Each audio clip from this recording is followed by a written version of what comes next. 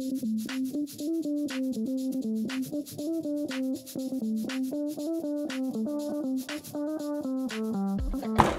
and welcome back to the Bristol Vegan. That's not the sort of energy I'm bringing into this. Hello and welcome back to the Bristol Vegan, the show where I review vegan food in Bristol. It's fairly self-explanatory.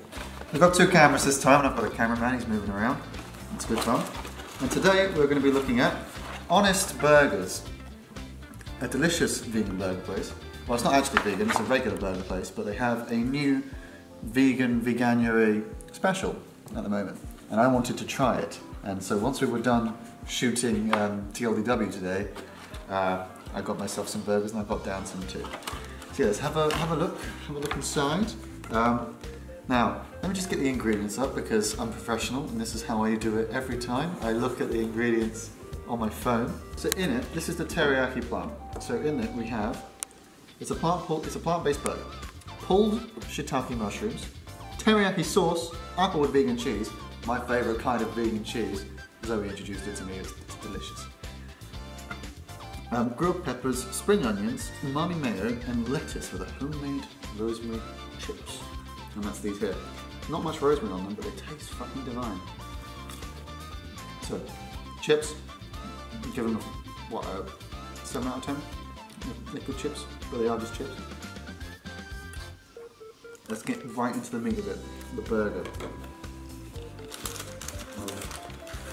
This is, I'm gonna get messy. Have a look at that bad boy. Look at that. Yummy. The bun's very soft. It's nice to have a soft bun. I'm a big fan. Let's get it in there.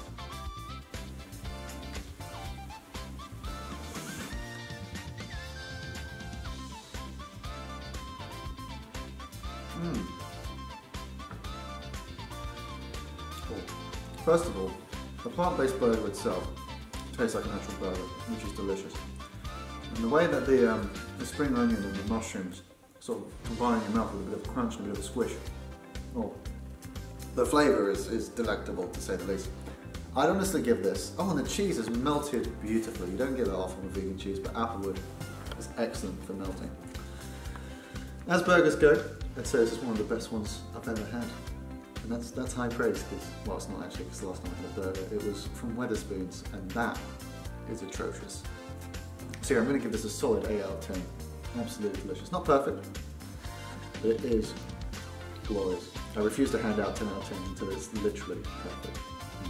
So, I'll put this down now. I'm not going to eat the whole thing on camera, that would be absurd. Lost my cameraman's getting hungry.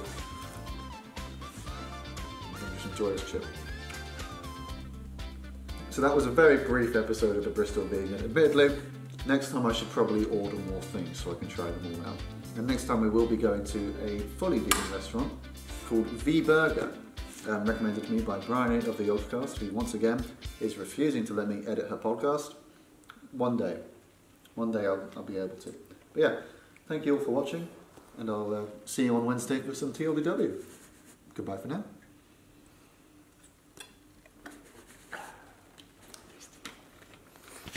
Just join me for some food.